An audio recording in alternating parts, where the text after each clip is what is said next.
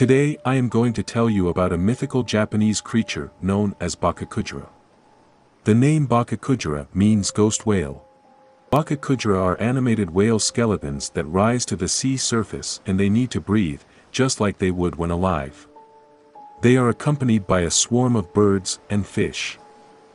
Bakekujira are said to appear during rainy nights near coastal whaling villages. In ancient times, there used to be a lot of whales in the sea. A whale sighting used to be a boon for the villagers of poor villages in the Sea of Japan. Whales would occasionally wash up on the shore of villages. Fishermen used harpoons to kill the whales that were stuck in the shallows, a tactic known as passive whaling. A single whale's meat and oil could provide an entire village with lots of money. However, a boon always comes with a cost. Many fishermen believed that the whales' souls lived on as Bakekujira, seeking vengeance on the humans who killed them.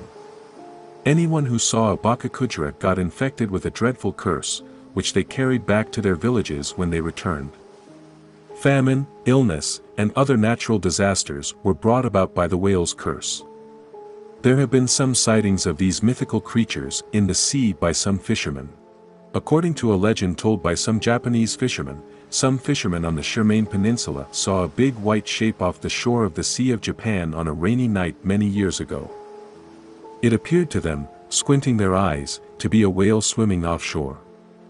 They roused the locals, who armed themselves with spears and harpoons and set out on their boats to hunt down and catch their prey. They got close to the whale, but no matter how many weapons they threw, none of them hit the target.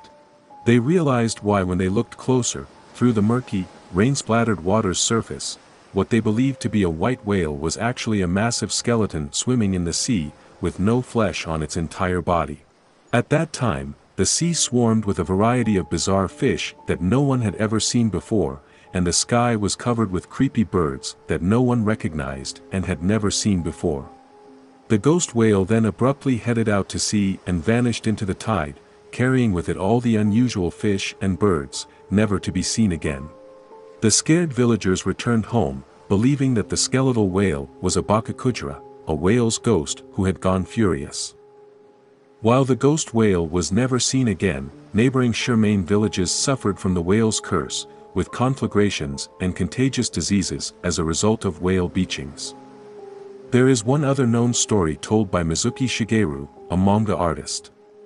In the 1950s, he was working on a Kamishibai story about the Bakekujira in the name of Kujiragami, which translates to whale god.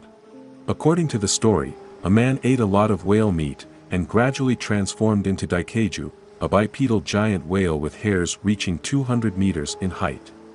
Soon Mizuki developed a severe fever that only subsided after he stopped working on the story. He called it, Curse of the Bakekujira. Since then, there have been many stories of local fishermen about the sighting of Bakekujira. What do you think about this mighty Japanese mythical creature? Let me know your thoughts about the Bakekujira.